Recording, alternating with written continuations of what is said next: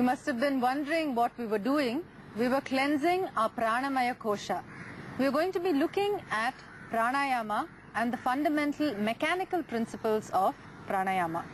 So if you look at the word Pranayama, it means the conscious expansion of life force energy. It is not just breathing exercises as usually translated. So we are going to be looking at the 3 lobes of the lungs. That is the lower lobe, the mid lobe and the upper lobe.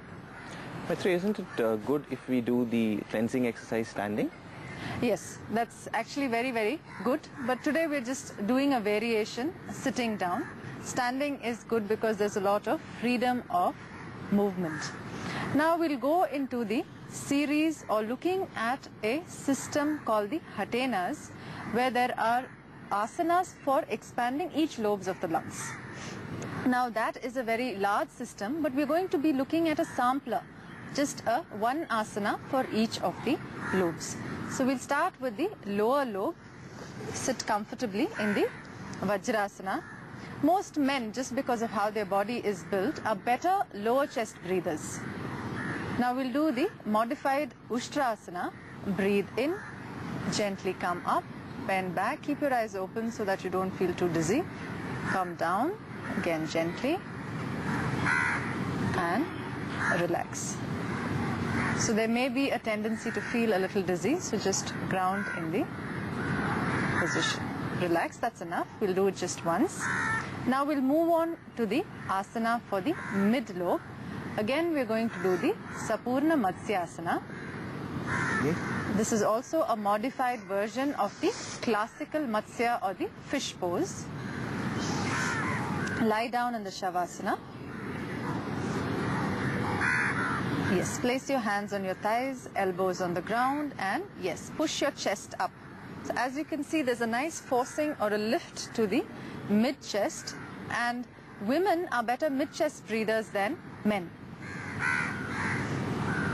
And gently relax. So this supplies prana to the heart and the lung region, and that's why you'll find that the incidence of heart attacks is much less in women than compared to men, because they are better mid-chest breathers. Now we'll look at an asana again for the upper chest. Nikunjasana, I guess? Yes. You're a good student, so I'm glad you remember. So you can come down, come forward.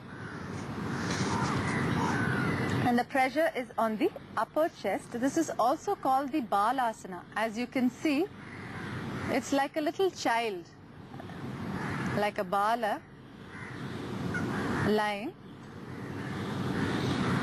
And there's nice deep breathing. And you can gently come up. This is also done with the head to the left side. So we start with the head to the right and then move on with the head